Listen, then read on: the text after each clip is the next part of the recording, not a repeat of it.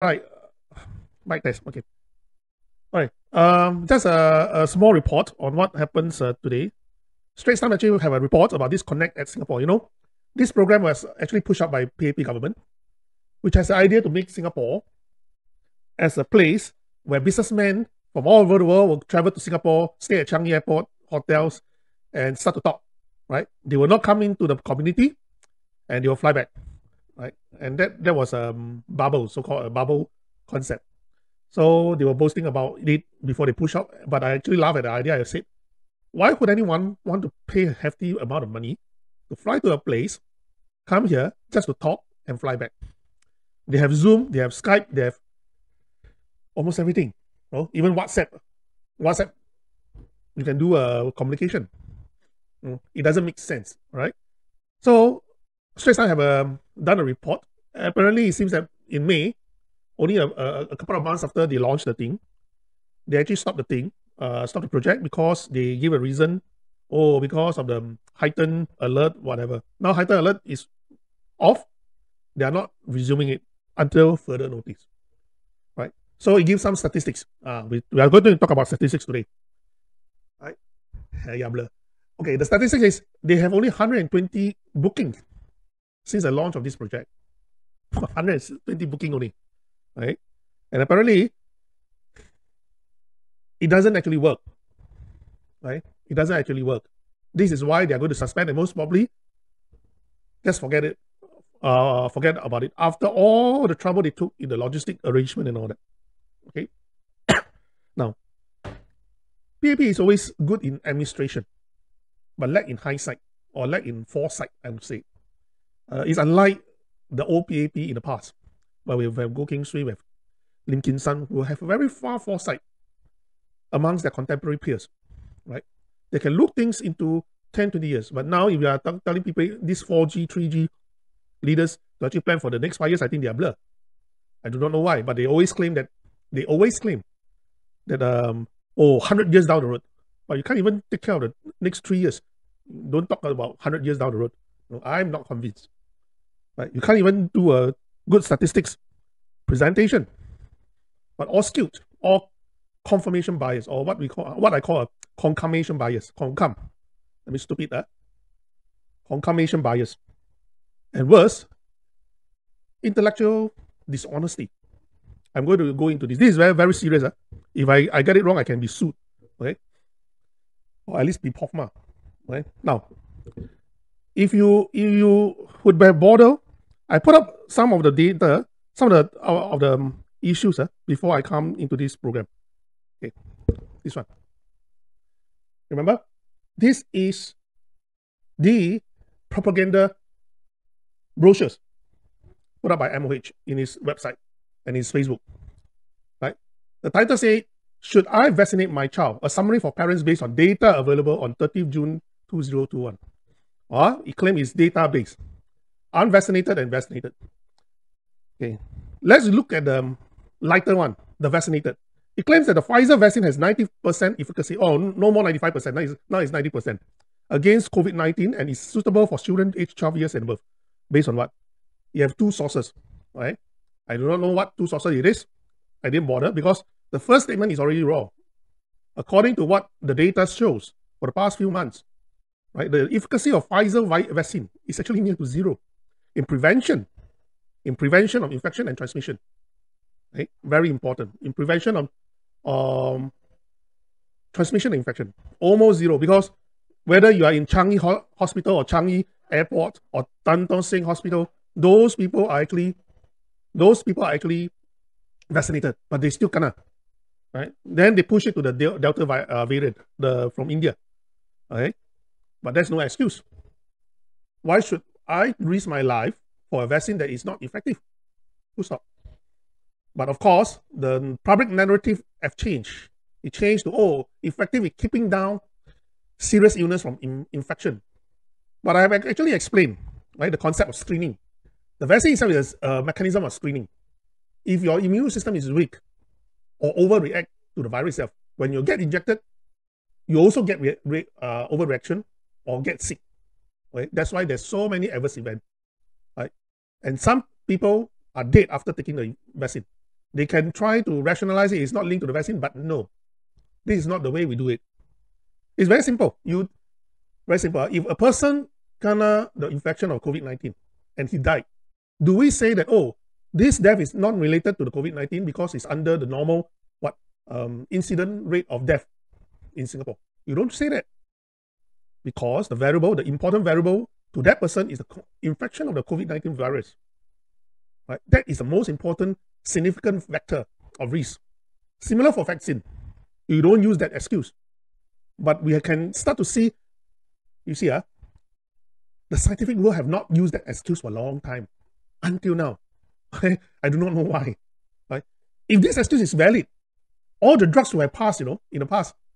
All those dangerous drugs and vaccines will have passed the approval stage, but they have not used that.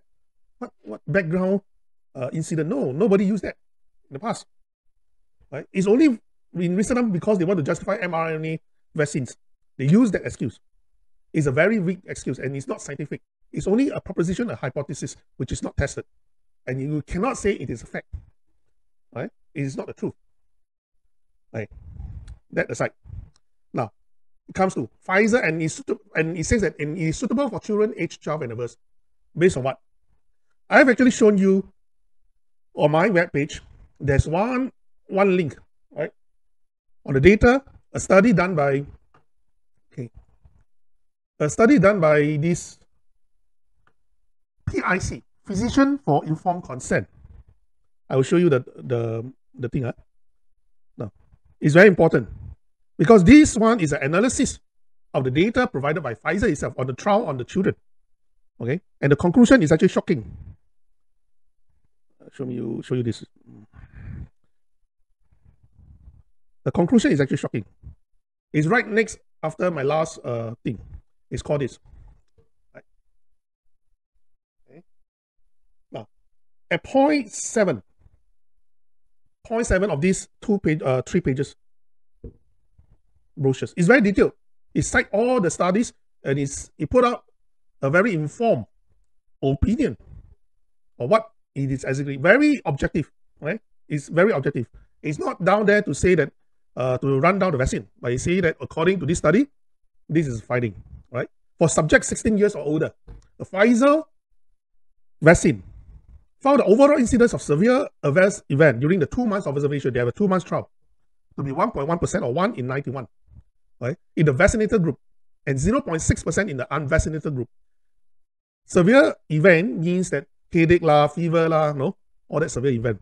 So consequently, when you take the vaccine, it is higher incident. But this is very minor, all right? Only a 0.5% or 0.6% increase. Okay, that is okay, right? Severe adverse event include fever, vomiting, requires hydration, diarrhea, blah blah blah. Okay, now, but the problem lies here. When you cut the group, when you split the group into 2, for 12 years old to 15 years old of age, then the Pfizer vaccine found the overall incidence of severe event is 10.7%, 1 in 9 in the vaccinated group, and only 1.9% in the unvaccinated group. Right? It is clear that the vaccine has a higher risk of creating a lot of discomfort or even life-threatening situation. Right? So the children 12 to 15, 1 in 10, that is the risk your children will actually face if he or she falls within this age group and take the vaccine. Right? This is from Pfizer. This is not from anyone, not from those conspiracy theories. From Pfizer itself. This is pure raw data analysis. Right? Now, approximately 3,004 or 8% of the subjects 16 years or older, right, experience suspected COVID-19 because they have symptoms, start to have symptoms, cold, whatever it is. Right? But were not confirmed by testing, not confirmed. They have symptoms only because they are not hospitalized. Okay? 2 of these cases require hospitalization, 2 only. Both of which were in the vaccinated group. Both hospitalized with symptoms. Not the unvaccinated one, no. So which is more risky? Right? Never mind. These cases could represent other influenza illness, maybe flu and all that. Right? 409 such cases occur in the vaccinated group within 7 days of injection, where only 287 cases occur in unvaccinated group. It is almost what? almost 80% more. The vaccinated group is over 80% more than the unvaccinated group, right? To have such symptoms, right? Only cases that were reported as serious were recorded as adverse event, all right? So this is another category with symptoms. They calculate, oh, vaccinated group have more symptoms, right? Then put into adverse event, serious one is still more, naturally lah, because you have more vaccinated group children have more symptoms, right? In the clinical trial, only 5% of all units suspected of COVID-19 were actually found to be COVID-19. 5% tested to be COVID-19. Okay, these are the raw data. No opinion put. You can see they're very professional. They didn't put their opinion or even conclusion. They just show you the data. These are the breakdown. If they are wrong, they will be POFMA, they will be censored, they will be sued by Pfizer. But this is not.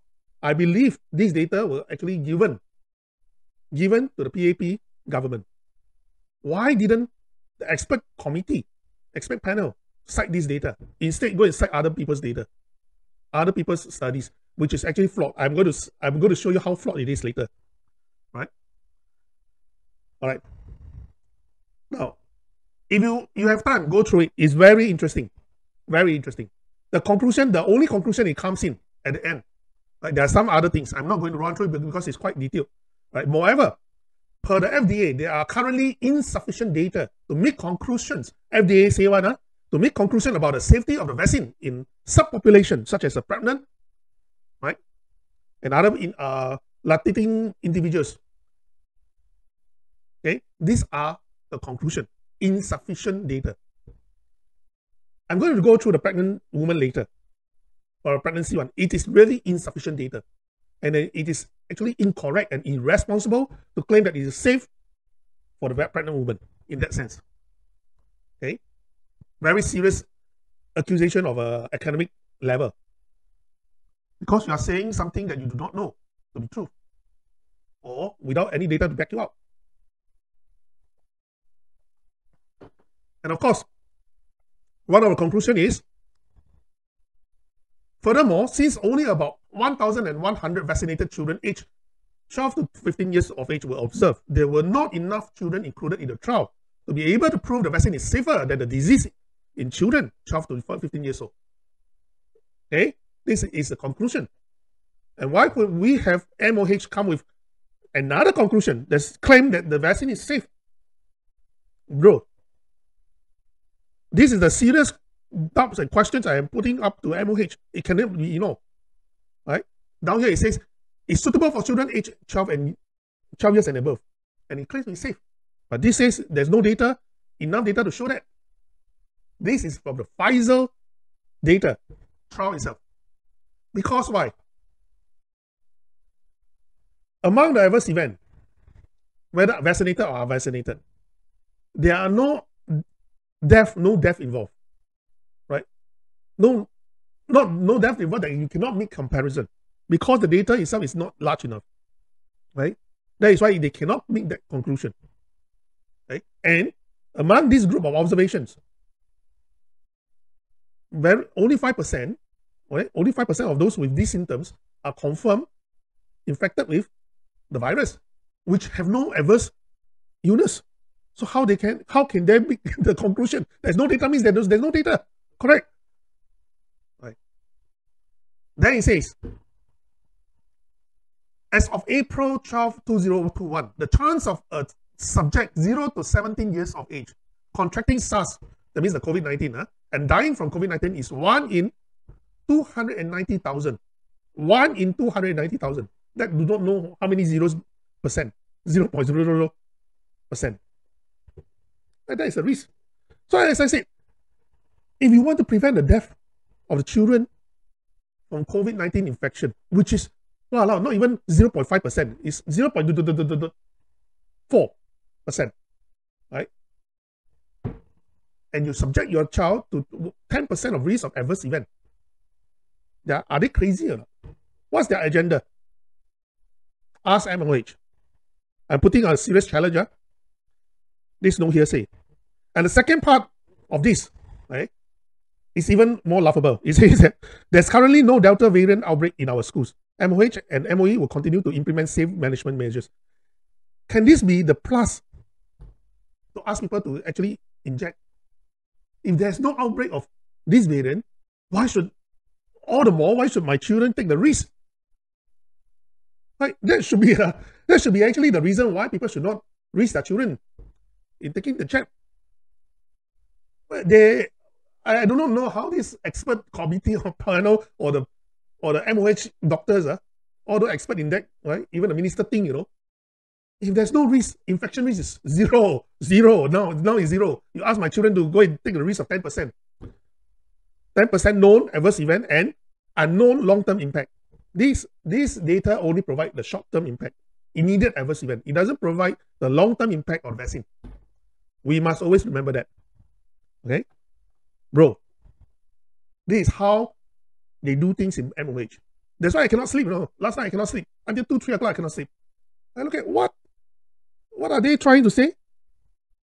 Okay. Now, it says that getting myocarditis, the heart inflammation, right, is extremely rare. Correct, but it happened in the vaccination. Right? For the small number who experience it, most of the cases were mild. This is wrong. I have to correct that. It is a misinformation. Now, why is this wrong? This is a bit technical. I actually learned about this just recently. A doctor actually explained it to me very, very detailed. He says that some organs can regenerate themselves, repair themselves. For example, the liver. Right? The liver can actually regenerate itself when it's hurt.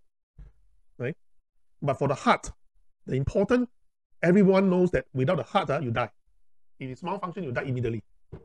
If there's a cancer in other organs, you still can cut, replace, but heart is very difficult. Now, when you have an inflammation of the heart, whether it's the wall of the heart or the vessel and all that, blood vessel and all that, the damage is actually permanent. Because the heart itself, the muscles cannot regenerate itself. It means that even when you recover from the inflammation, parts of your muscles actually is damaged or destroyed, the cells. So in the long term, you will still face a certain risk of heart problems. For example, heart problems means irregular heartbeats, right? Or malfunction, right? So it is not a very, although it's rare, but it's not a situation that you can just brush it aside. So this is a misinformation by MOH. No matter how mild the inflammation is on the heart, whatever damage is done is permanent. There's no replacement, there's no regeneration of the heart tissue, the heart muscle tissue. So everyone have to help me to spread this message. Share these videos if you find that I've talked sense. Why? Because PAP and Facebook try to actually curb my outreach. Right? Just this morning when I wake up, I cannot fact check again. But the fact check is wrong. I didn't post that video. It was an article from Israel Times.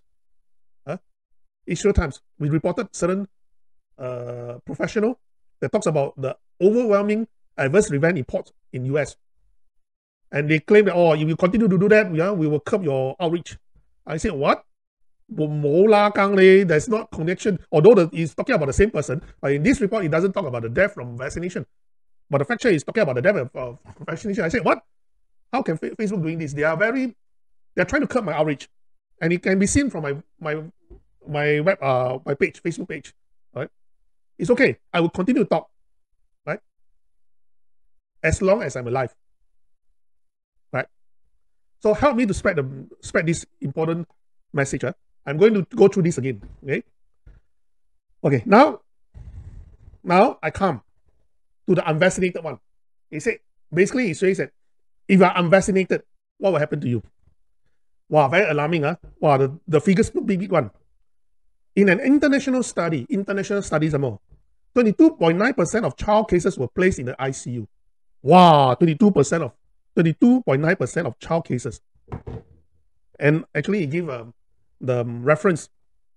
So I go and find the reference of these studies. These studies is exactly the studies pointed out by David Lai. I'll show you why it's flawed. Right? What is this study about? Now, this study, the setting is using the data. No, not the data. It's done by searching all the research reports that comes up between the 1st of December 2019 to 8th of January 2021. That is even before the Delta variant or the from India they're spreading, right? So that's irrelevant, number one, right? Now we are facing the threat is more on Delta variant. 3,350 articles were identified, right? But they screen it. They didn't take all the articles. They screen it, right? And 129 articles, studies were only included, only 129. What are the screening criteria? When you do screening, bias, confirmation bias will actually set in.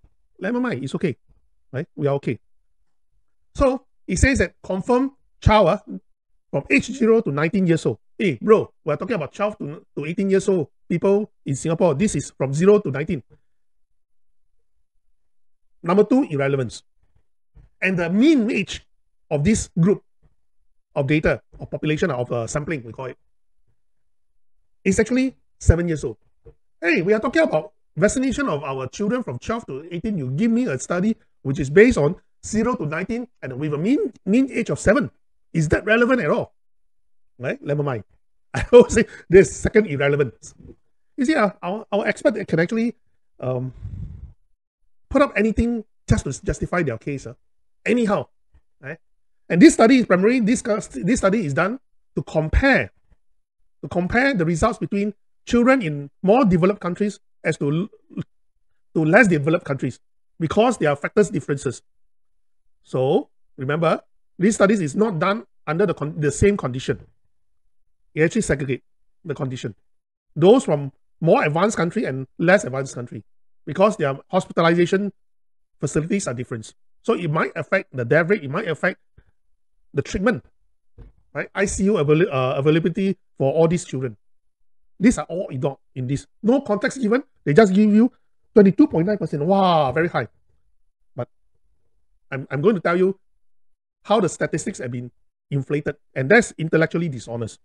Okay, even if we take this study at face value. Okay, it says that among these 129 studies are compilation from the 31 countries, comprising 10,251 children. Okay, we stop here first. Very simple calculation. 10,251 children, over 129 studies. What are the average sample size for each studies? Anyone? Anyone? A quick calculation? All right, a quick calculation.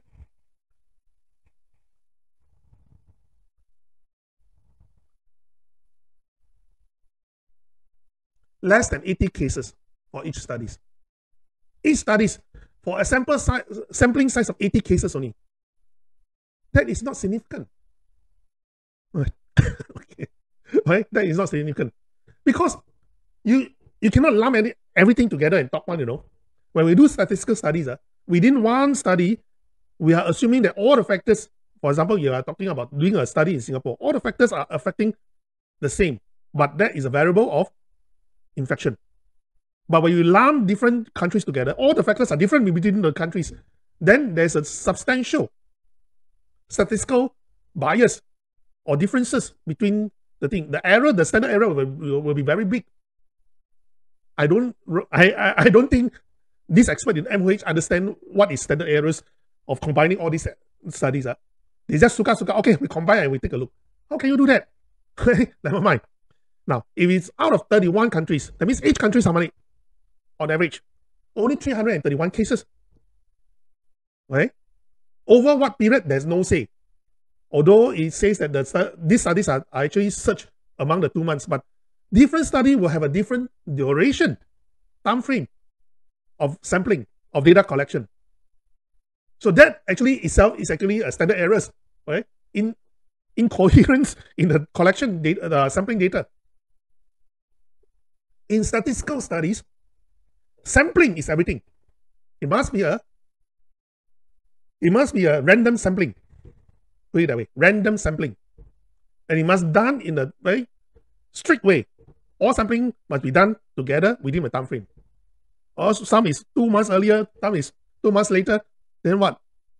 Your sampling errors are great because 2 months can change, situation can change. Different countries face different situation. That's worse. We take it at face value, never mind. Right? What I'm trying to say, these studies actually is unreliable because the standard errors is too high for statistical value. But the expert panel actually chose to believe it, right? Chose to cite these studies. Never mind.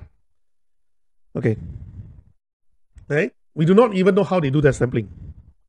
Now, so it says that, okay, 57.4% were hospitalized among the 10,251. Wow, huge, right? Huge, right?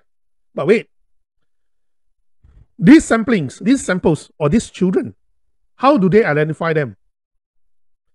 Okay, actually, it didn't say, but there is actually implied things in it because it says that mean age was 7 years old. Standard deviation is 3.6. Never mind about standard deviation. And 27.1% have multiple symptoms. So these children are actually identified when they have symptoms after the infection. Remember, infection of the virus, COVID-19, can be asymptomatic. That means you don't have symptoms at all. And for the children, almost 90% don't have symptoms. So this is actually 10% of the whole infection group. Okay, this is a rough estimate. Because by world data, statistically, almost 90% of children who are infected do not have any symptoms. Right? So they are actually taking one little part of the infected children to do a study. And they say, oh, half of it, or 60%, or 57.4% of it were hospitalized because of adverse event. Right? So don't get very excited or very worried when you see these 57% were hospitalized. It's among those who have symptoms, not of the total population, total number of children who are infected by the COVID-19. Right? I think those who are hospitalized is actually 2% or 1% only. Okay? So this is misleading. This data is misleading. The conclusion is misleading also. Right? It actually strike fear in people. Right? Never mind. Mean age was this. Fever, cough, blah, blah, blah. And then it go into a subgroup. I do not know why it go into a subgroup. 3,670 cases. Of this, 44.1% has radiographic abnormalities. That means spine problem. Never mind. Right? The majority of cases recovered, 88.9% recovered. 96 hospitalized children died. Right? 96 hospitalized children died. You put, even we are talking about all those with symptoms, not inclusive of those who are infected without symptoms. 96 over 10,251, what is the percentage? 0.96. How about that? 0.9 plus percent. That's less than 1%. Right? Remember just now the data I gave you from the physician for informed consent? It says it's 1 out of 290,000, the death rate. So even among, that is actually correct because this excluded those who are infected without any symptoms. Even with symptoms, only 1% will die among these children. And you are telling me, wow, this is very, very serious and all that. MOH, the Ministry of Health of Singapore, is peddling fear in Singapore to parents, right? To manipulate their perception, to misinform them, misleading them into fearful stances so that they will push their children for vaccination. That is the only conclusion I have. Because this is exactly from the data given by them. But why did they come up with 22.9% and 3.6% death? I'll tell you why. That is even intellectually dishonest. Okay. Then blah, blah, blah. And they were comparing. Then down they were comparing between the low income and the middle income countries. All right. Right. For ICU rate. Right. For the higher income countries, the ICU rate is 9.9%. 9.9%. Okay. For the low income rate is 26%. Okay. That is the difference. The purpose of this study is to make comparison between low and high income. That means the developed countries and the less developed countries. The differences. Right. Okay.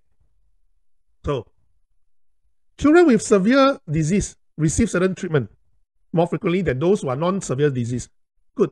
Then it comes to this important part. Subgroup analysis. Subgroup means that Within these 10,000 over cases, they go and select a subgroup. I do not know what criteria they use, but they just crop it out the subgroup analysis. This is where MOH decided to cite the figures. It's just a small group, a subgroup of a small group of studies, right?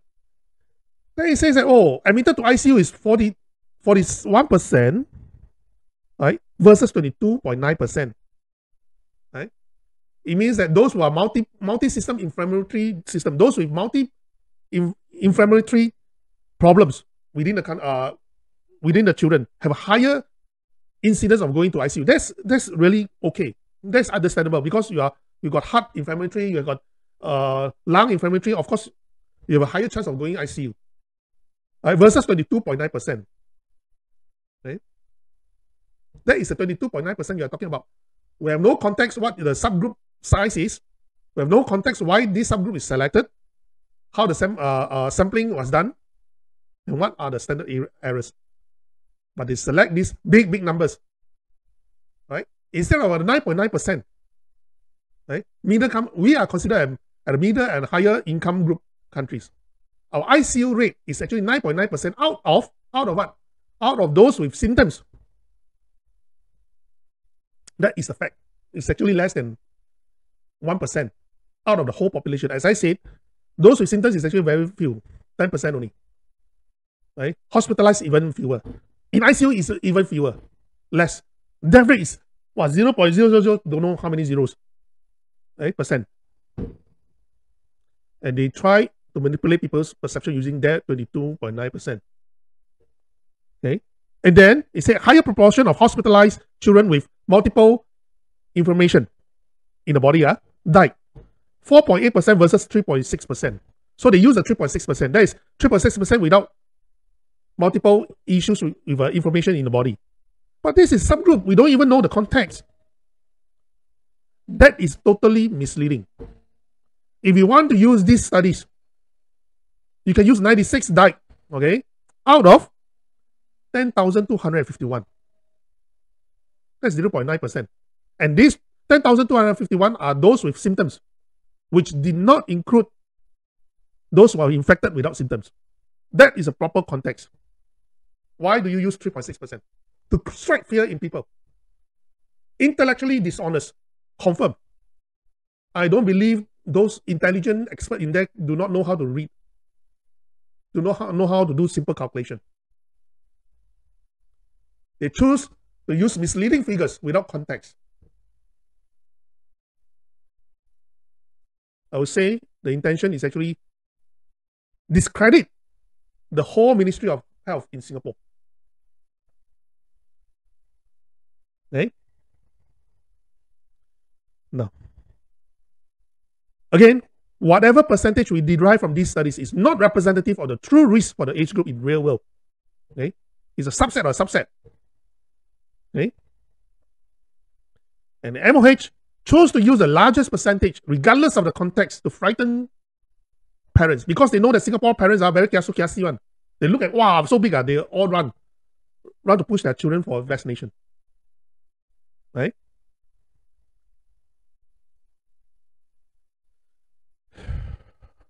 I have to take a break after going through it. Now you know why I cannot sleep last night. When I go through this, wow, what are they trying to do? Right? What are they trying to do? Now, the second part, the third claim, Israel is now rushing to vaccinate children because of the Delta variant outbreak. Is it true? Actually, it's not. Okay? They actually took 2 months to deliberate the consequences. They wanted to do it in March. Only in May. Then they decided to go. But later on, when they found that the heart inflammation problems, they actually was hesitant. They was hesitant on it. Right? Okay? I do not know why we have this bunch of people in IMOH who are supposedly highly paid, whether it's minister or those professional, want to scare people like that. They thought that nobody actually scrutinized all the data they provide. Right? Why didn't they use the Pfizer trial data? We actually showed there's no conclusion. It's not conclusive at all in comparison of the effectiveness and the safety of the vaccine. In fact, the Pfizer study actually shows that there will be more adverse event, but because it's a control group, this one is not controlled. Pfizer have two groups. One is unvaccinated. That is called a control group. To show that within this same period, in the same place, right, how many will derive fever, diarrhea, adverse event? While those vaccinated, how many will have such? And it is very clear when you take the vaccine, the risk is very much higher than those who do not take the vaccine of having such adverse event. That is actually a proper clinical trial. Although it's done by Pfizer, people will have doubts about it. But even if anyone wants to massage the data and all that, it still shows the same. In terms of safety, no, I don't think so. Although, no death yet, because the data is actually small, right? Very small. How can you come to the conclusion, such conclusion, that is safe and effective, right? There's no higher incidence. In fact, remember the two hospitalized children were actually vaccinated, not the unvaccinated, right? There's no incidence, life-threatening in the sense that children died from COVID-19 during that trial, whether it's vaccinated or unvaccinated, because the death rate is so low, right? 0.004%. If you do not have a large enough data, you will not see it. Large means 100,000, 200,000, or a million data set. Okay, so because it's 1 in 290,000, 290,000. So you must have at least 300,000, for example, data set that you see one death for those who are unvaccinated.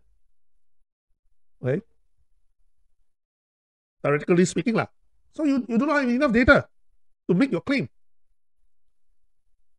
So I'm very disappointed, very, very disappointed. I already said when David Lai said that, I actually questioned his motive. That this study is irrelevant, totally irrelevant. The study was done not to find out whether the vaccine is safe or not, or whether the COVID-19 infection is jialat or not.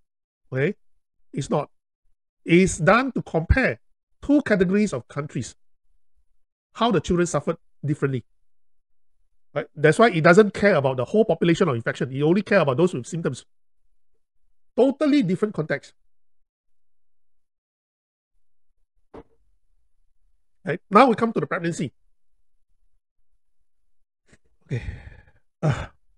The pregnancy database, right, cited, well, actually comes from two sites.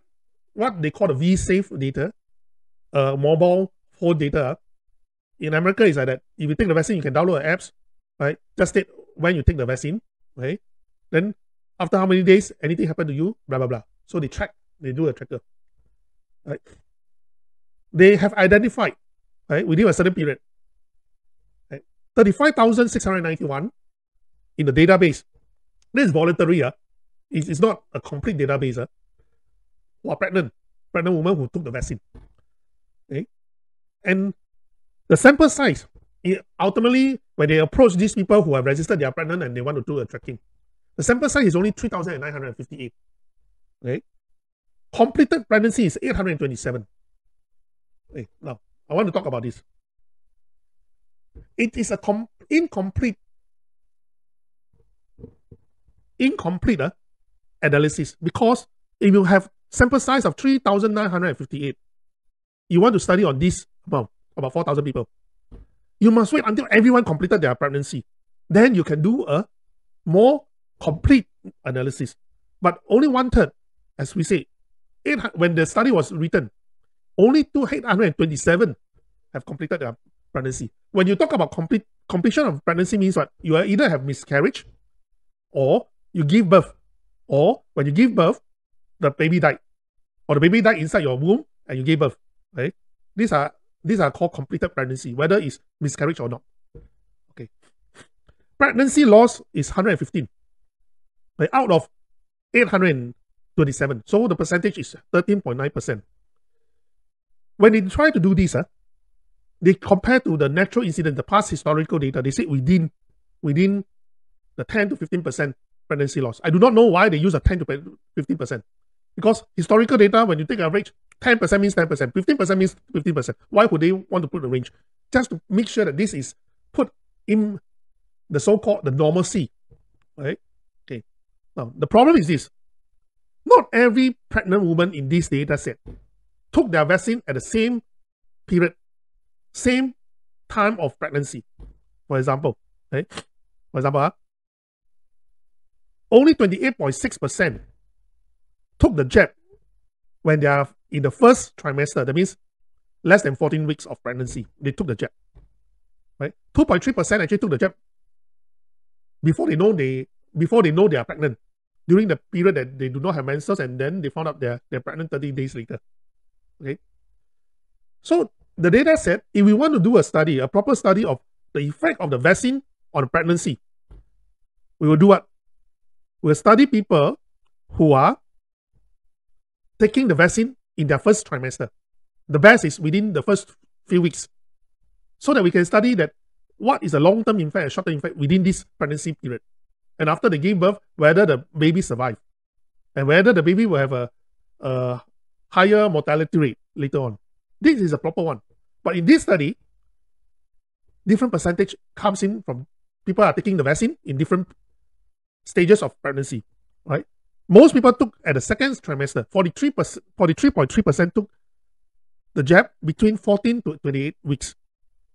Okay, so remember, only 1,132 took in the first trimester. Majority took at the second trimester, and 25.7% took in the third trimester. Okay. Now, when the study is done, only 1/3 completed their pregnancy. So what it means? Those in the third trimester, not all have completed their pregnancy. Even that. So how can you conclude the whole study is relevant to compare to the historical data? It's not. You cannot compare like that, because it's partial. Right? There's no breakdown, actually. You still cannot see the breakdown. This is very statistical.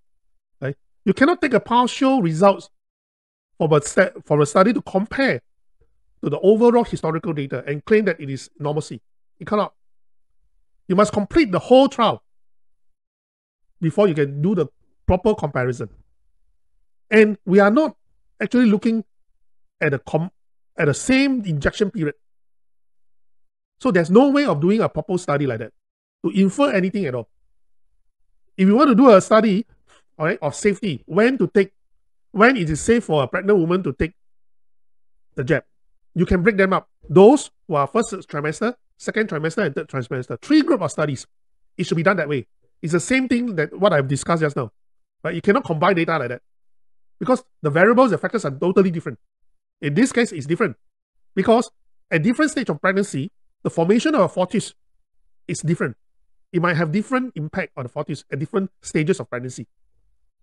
So this study cannot make any sense, right? It should be break into 3 studies, but they have not done that. I do not know why. Okay, that is why I say when you read such data, this analysis of data, you must be very careful. This is definitely a confirmation bias study. Definitely. Right? The reason being that they are trying to use an incomplete study with doubtful sampling. Doubtful sampling means that the injection period is totally different. Okay? Totally different. How can you conclude the impact of the vaccine as one whole? And pregnancy is very sensitive to timeline. First trimester, second trimester, the risk is higher at first trimester. And it's shown that, right, 96 out of 104 spontaneous abortion, which is miscarriage, happened in the first trimester before 13 weeks. Right? It is true. So if I look at this, my only conclusion can be very simple, but not complete. it is more dangerous to take the vaccine when you are in your first trimester. Okay? Because other than that, right, most of the babies are developed born, right? Only with one death, I think. Anomalies is 16. Anomalies means that the baby's got some problems here and there. Right? Small size. Babies are small size is 23. Right? But other than that, this actually within the normal norm, historically speaking. But the sample size is too small, 800 only. If you are strictly speaking, the sample size is actually 827, not 3009. Okay? It's too small. Therefore, the conclusion for this study, it says that there's not enough data. There's not enough data to infer anything, to conclude anything. It's just a preliminary data set to show people. Right? It's not enough data. Then I ask the same question to MOH again. If there's not enough data to conclude, because if you take into 3 different categories, each category is only 1,000 plus of sample size. You cannot derive inferment of safety or efficacy issue. How could we ask our pregnant woman when take the jab? That is the same conclusion. You are throwing us with data which is incomplete. Incomplete, that's number 1. Insufficient, that's number 2. Right? And number 3, sampling problem. Right? Sampling problem. Doesn't even make sense. In this case, the study should be break into 3, not colluded as 1.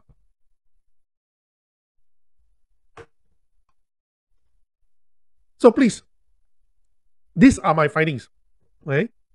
These are my findings. They are anyhowing, the conclusion is very simple. They are anyhow throwing smoke screen, right? Grappling at straw. Whatever data, whatever studies that can justify their decision, they will throw at you without giving you the context, without even looking whether it's relevant or not. People study between a contrast study between 2 different group of countries, they throw at you and say that is the result. My goodness. And we have this bunch of people in our expert panel. We should worry. As I have said, first time they make mistakes about the masking, okay lah, we say maybe it's an oversight, whatever. But this second time, when I look at the way they choose the data, they choose to propagate the studies that is doubtful, this is no longer an innocent, no longer, seriously, this is no longer an innocent mistake. It's a deliberate attempt of misinformation to the public. And it is in public interest, public health interest, to call them out. Okay? Okay, any question?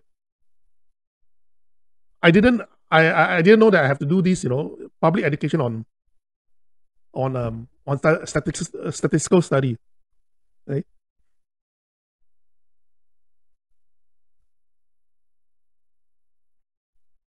Okay, David Chua. Have came across cases from UK that 4 pilots from British Airways have died and we reported them in the media. Okay. I must be very careful, David, because I'm being under the radar. They will jump at me at every instance. Every little mistakes or pursue, as I said in the beginning, even a post that didn't include the misinformation, they want to fact check me and use that as a reason to actually curb my outreach. So nowadays I'm very, very careful in my sharing, right? So in this case about these pilots, I can only say I have no data, I have no privileged details about it. I cannot look into it, what happens, even a timeline, right? I prefer not to make any comment, right? But of course, to have 1 pilot die a day, maybe it's coincidence. To have 4 pilots die within a short period of time, it might not be a coincidence. There must be some factors affecting them. That's a fair comment. It might be working environment hazard, many other factors other than the COVID-19 injection. Of course, COVID-19 injection is one of the major difference change in factor of race. That's a fair statement. Yeah. I have, you see, my technical knowledge in this. Okay, Desmond actually said, if you speak with data charge, it will not be so boring. Yeah, I know. But I can only use a live like that. I cannot use Zoom because Zoom will be very cumbersome for me. I'm sorry for that. All right. Okay, that's all for today. Right. So I hope people will share this of how ridiculous this video of how ridiculous MOH is acting. Right? It seems that it doesn't matter who is a minister of health, right? Because this platform has been so-called hijacked by a mRNA vaccine agenda. Their purpose is to throw smoke to even asking people to take unnecessary risks. It's very clear that those from the young children, whether it's 12 to 18 or 0 to 18, have very little risk even if they have COVID-19 infection, even if they are unvaccinated and have COVID-19 infection. But people start to do manipulation of data comparison to show irrelevant studies to justify their decision, their agenda. And this is dangerous. Instead of using the official Pfizer data, by Pfizer themselves, the product manufacturer themselves, they use dubious studies which is totally irrelevant for our decision making. Right? And you have to ask, what will become of Singapore if we are so foolishly being blindsided by this misinformation? I call it misinformation. I cannot profma them. Okay? I cannot profma them. Only the Minister of Health can profma me. Right? Because I do not have the power. But the only way that Singaporeans can actually say no to this government is to go to your MPS, your MP, and question them. Right? Question them in detail. Why are they doing this? Why are they scaring people with all these big numbers when these big numbers are actually false in context? Right? So I hope you will do your part. If you like this video, share it. Okay? Subscribe to my page by liking this or follow this page. And I said, I'm under the radar. They will censor me. They will cut my outreach, but help to fight this Facebook tyranny. Thank you. Have a nice weekend.